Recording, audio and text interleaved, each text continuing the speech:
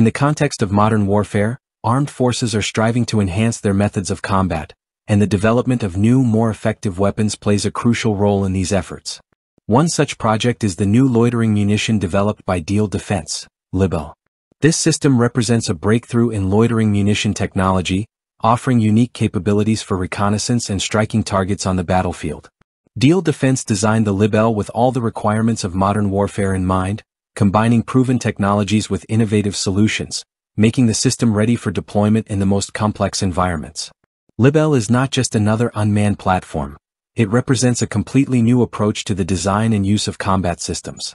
This system can be deployed in various configurations, either as a man-portable version for individual personnel or integrated into vehicles for enhanced operational flexibility.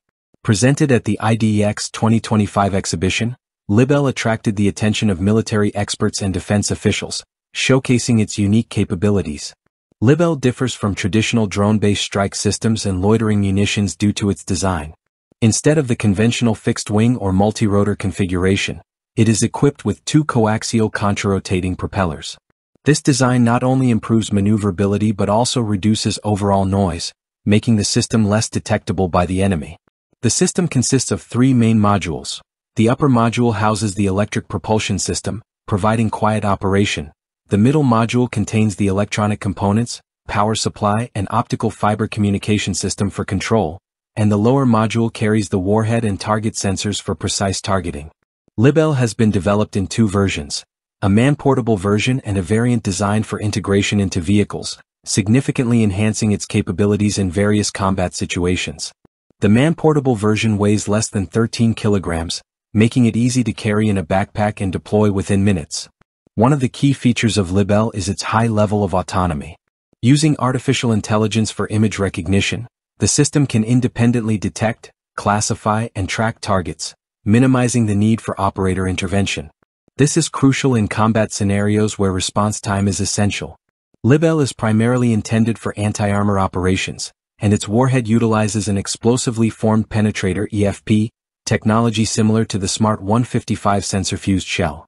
What makes the system particularly flexible is its control system. Libelle can be controlled either via radio or through an optical fiber cable, providing reliable communication over distances of several kilometers. This is especially useful in environments with intense electronic warfare, where radio signals can be jammed or disrupted.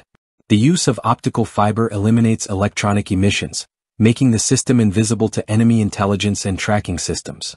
Libelle offers significant advantages in a variety of military scenarios. Its small size and low acoustic signature make it difficult to detect using traditional counter-drone measures. Additionally, its reusability feature makes it cost-effective in the long term. This capability opens up new possibilities for armed forces looking to improve their precision and survivability on the battlefield. The system's potential is not limited to anti-tank operations. Its capabilities in reconnaissance, urban combat, and targeting high-value assets make it a versatile tool in modern military arsenals.